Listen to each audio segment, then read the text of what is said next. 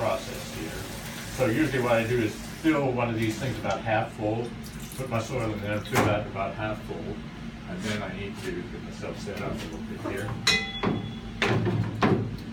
And does the chlorine in the water bother them at all? Perhaps, but not so you'd notice. And so it may, but we still get a large extraction. And I guess if we're doing it all the same way, then they're all equally biased. And it was 350 ml. 350 cc.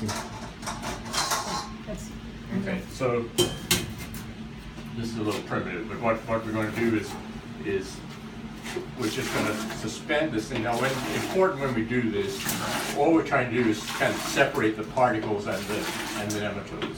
So important not to spill it everywhere, but also to make sure you pour the whole thing so it's not didn't leave a clump of soil back there that didn't get mixed. So usually I do that about 5 or 6 times, and then I pour that through of my 60 mesh sieve. And the 60 mesh, the purpose of the 60 mesh sieve is just to retain roots and organic debris of various kinds. But I don't want to pour the mud. I'm stopping when I get to about there. And I'm going to do that. We do that 2 or 3 times. I suggest for the class just do it twice. This soil I got from outside next to the greenhouse looks like a bunch of vermiculite in it. But this was kind of convenient with sandy soil, and that's easier to deal with when you're doing it in front of a class than having to deal with something that doesn't go through the sieve very well. So the whole purpose is we're trying to get nematodes separated from soil particles. Okay, so let's say we've done that, and I think that would be reasonable. so that looks like more of a potting soil, right? Yeah, I think it was. It came out of a planter bed there. But you think it'll have nematodes nonetheless? Yeah.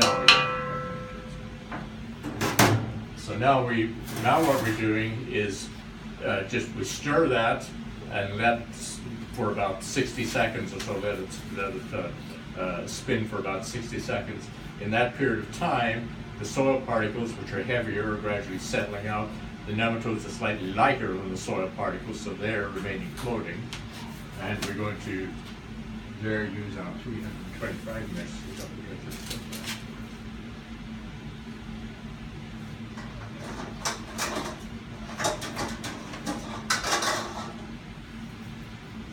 So now we're using a 325 mesh sieve. Now, the 325 mesh sieve has an aperture of 43 microns.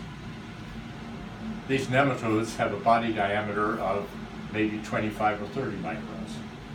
So if the nematodes hit straight on, they're going straight through. Why don't we use a finer mesh sieve? Because then we start getting soil particles.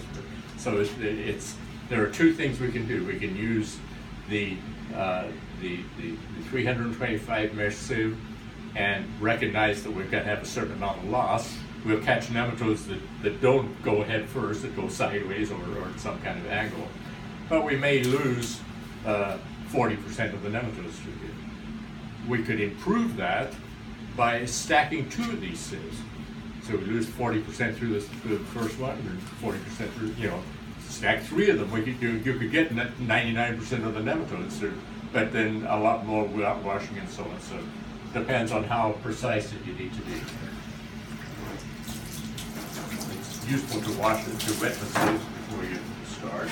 Okay, this has stopped spinning. Now I'm just going to, again, each time I'm decanting the suspension and leaving the soil material behind.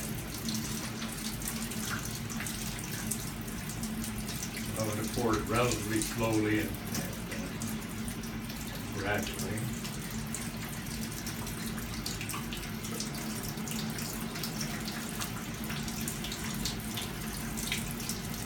Again, if you look over my shoulder here, you see that I'm pouring mainly the water with some silt in it. And I'm going to get here pretty soon to where there's a plume of residue in there, and I don't want to get that. So I'll start just to show you that, now once you see that stuff, I don't want to get that. Right, okay. Because the idea is to separate from that. So now I'm going to that through and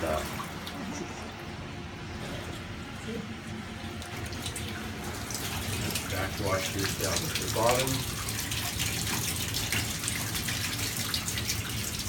Okay, so now I've got a muddy slurry that I claim has got nematodes in it, but clearly it's got all kinds of other stuff in it as well, right? A lot of particulate material.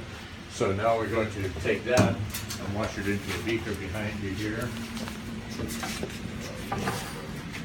So I backwash it from the bottom.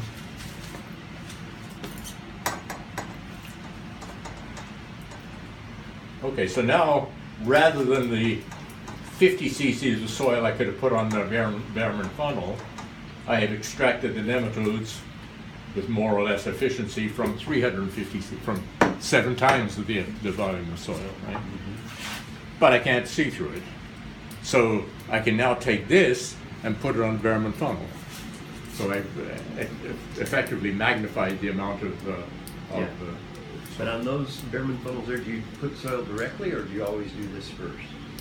we always do this first. Oh, okay. I mean, yeah, it depends on what Okay. we're doing, but our routine would be to do this And- first. And how many Kim's wipe do you use? We use a double Kim wipe, so we just fold it over. It comes folded over, right? It comes in 2 layers. Okay. You know, so this is Shurian's experiment here. So